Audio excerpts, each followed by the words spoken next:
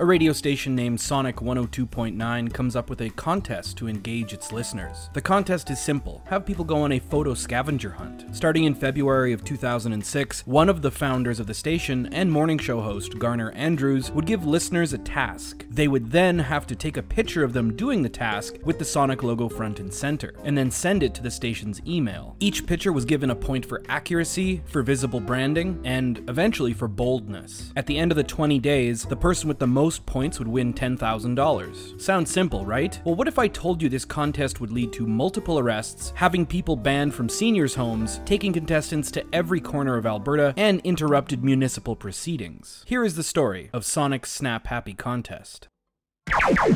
Welcome to Dive In Radio, the freshest, biggest, smelliest hits north of Cowtown. Good morning, listeners! Hope you're all doing well on this fine, cold morning. The weather is looking grim with a chance of the white stuff coming down thanks to that Idaho low and the Siberian high. Dive in traffic. On to traffic. It's hunting season on Calgary's Deerfoot, so watch out for the cherries and the berries with their phasers set on stun. Edmonton's white mud is under a white out. As for Lethbridge's scenic drive, you won't be sightseeing anytime soon. Expect big fog rolling over most of the province. On to dive in with the news. Dive in news.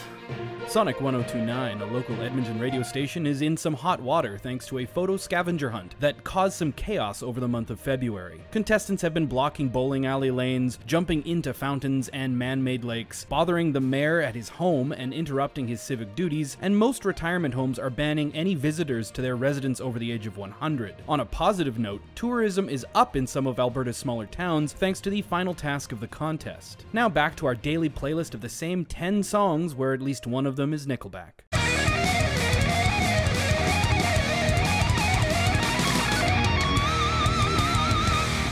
Dive in radio. Yeah.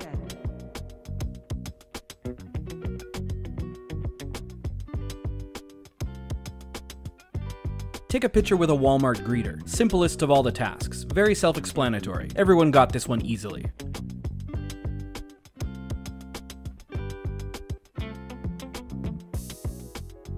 This was also very easy. You had to go to a mattress store and sleep in one of their test beds. This was turning out to be a pretty easy 10 grand.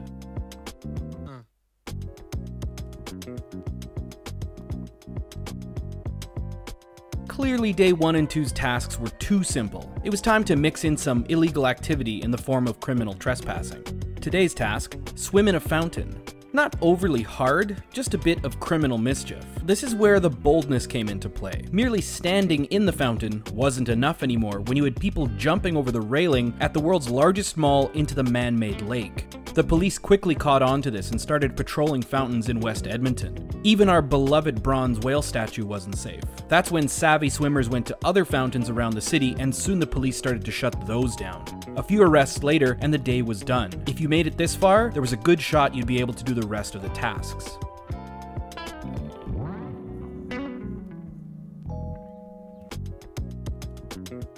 Day 4 was the first flash mob. To those who weren't around in the early 2000s, flash mobs were like an Internet 1.0 fad. Just think of those videos of coordinated dancers in public places, or everyone suddenly falling to the ground, leaving spectators totally bewildered. Back in the day, it was rare that people would meet up thanks to a radio station or the internet, so this was still new and cool.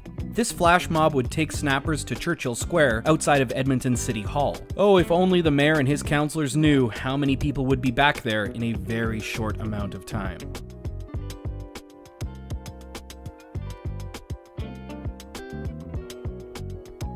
Day 5 was to take a picture with a goth, a very forgettable task. Next.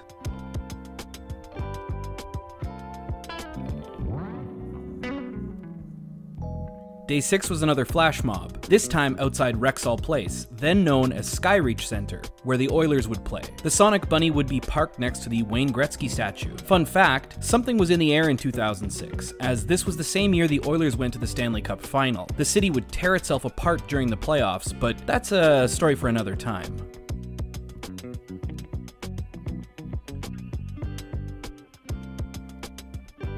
take a picture at the wrong end of a bowling alley. Again, pretty easy task. Play a full game, ask to take a picture, voila, task done.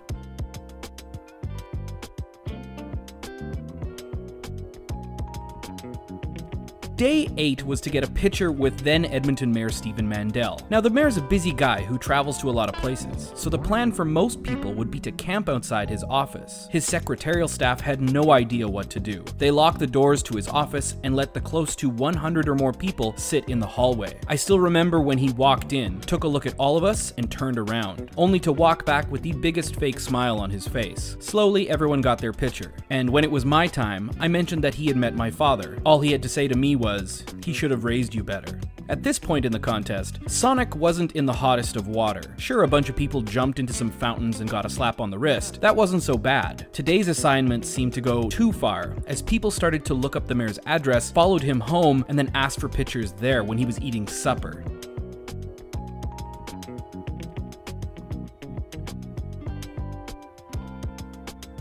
Sonic had a little chat with some of the contestants. They received some pretty harsh words from the mayor's office. The fact that contestants met him at his house hadn't left a good impression on him, and if it happened again, there would be consequences. So no more trespassing or bothering civil servants. Today's task was an easy one. You had to go to a car dealership that advertised on the station and take a picture with a specific guy. I believe his name was Jeff.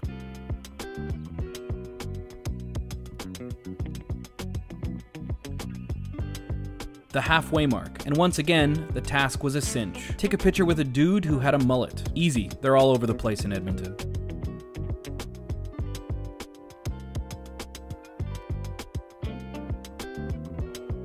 The public stuff had brought on too much heat, so they started to go to private businesses instead. Today's task was to take a picture with fast food employees. Easily done when it wasn't the lunch rush.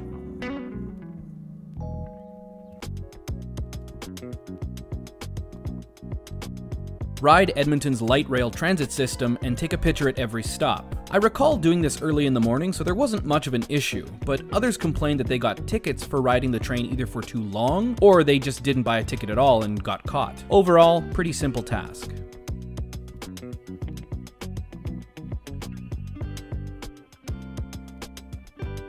Oh, day 13. The day that even the private businesses started to fight back. Today's task was to take a picture with someone who was 100 years or older, and you had to give them a high five. At the time, there were only 19 known centenarians in the city, so palliative care homes and retirement communities were suddenly swarming with young teens or 20-somethings that were looking to take a picture with some of the residents. I had to work, unfortunately, and by the time I got around to the task, I was sad to find that every facility that housed a centenarian had barred its doors. Unless you were family or a doctor, you weren't getting in. And I wasn't the only one who missed out. Apparently, the facilities around the city caught on quick and called each other. Before noon that day, no one was getting in to any single retirement community in the city. I cheated and found a 98-year-old to give a high five to.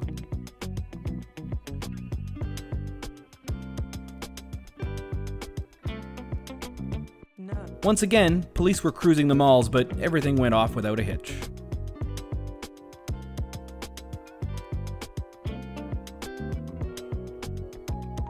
Three-quarters of the way there, another flash mob, and this time it was at the corner of Gateway Boulevard and White Avenue. Probably the most popular pub crawl area in the city, also the site of the former CN rail line and the oldest working hotel in the city, the Strathcona. Why am I telling you this? Because this was a boring task. Showed up, take a picture, go.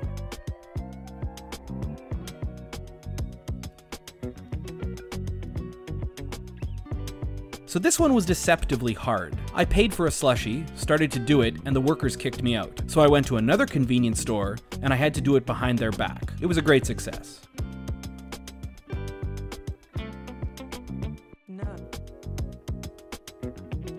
Another flash mob, this time at the Carousel in West Edmonton Mall's amusement park, Galaxyland. The only memorable thing about this was that I skipped my college course to show up here.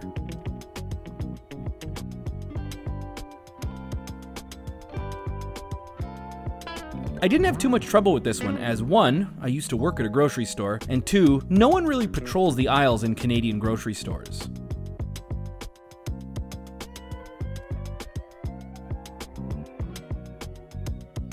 This was way harder in 2006 than it is now. Way back in 2006, the only place you could find drag shows was in gay bars, of which Edmonton had like 3, or the occasional comedy club. Not hard, but not impossible.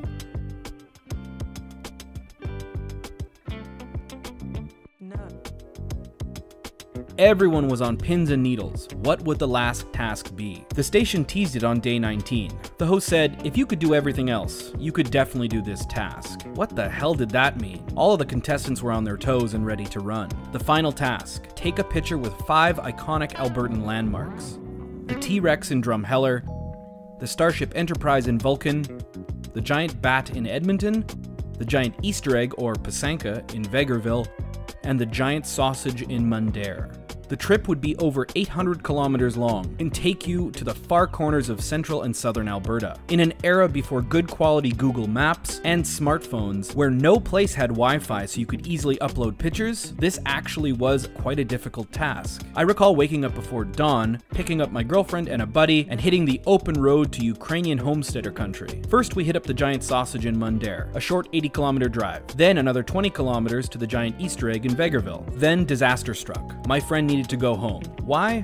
Well, I never found out. So we drove 100 kilometers back to Edmonton, dropped him off, and started our way down to Drumheller. On the way, we snapped a picture with the giant bat on Edmonton's north side, and then 3 hours later, we were in Drumheller taking a picture with the giant T-Rex. Another hour, and I was eating Spock burgers next to the Starship Enterprise. The person who served me was shocked at how many people had come in and ordered food. The business was booming thanks to a little radio station in a trailer located along Niskew's Oil Row. We got all the pictures. There was only one problem. They had to be submitted before 11:59 p.m. that day to count. We raced to my cousin's house in Calgary, uploaded all the pictures, and then made our way back to Edmonton with a few moments to spare. The final task was done. Now, all the contestants waited to see who would be the winner.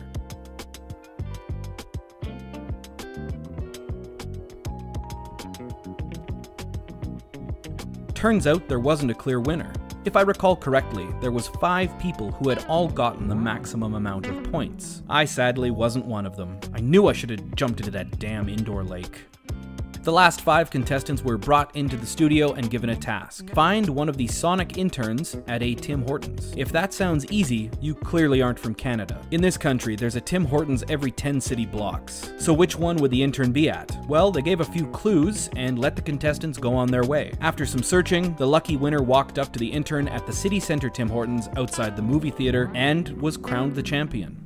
The winner would use the $10,000 to fly back to her family in Poland and of course pay off some debts. A well-deserved vacation after all the running around she did. As for the rest of us, some were angry, some were bitter, but me, I was kinda happy. Sure, I didn't win, but I did get to do some truly odd stuff that I would never have thought to do before. It's hard to release your inhibitions, but when there's 10 grand on the table and you're doing it for a contest and there's a bunch of people also doing it, you kinda let things slide. A great time was had by most, and everyone was looking forward to the next Snap Happy contest. However, in a retroactively smart move, there would never be another Snap Happy contest. The morning host Garner Andrews mentioned it, how much trouble they got in and how taxing it was to run the contest. It just wasn't worth the manpower and the possible legal troubles. I still look at Snap Happy with fond memories, and when I dusted off the old hard drive, I found the photos and smiled a little bit. I knew I had to tell this tale. Thanks for watching.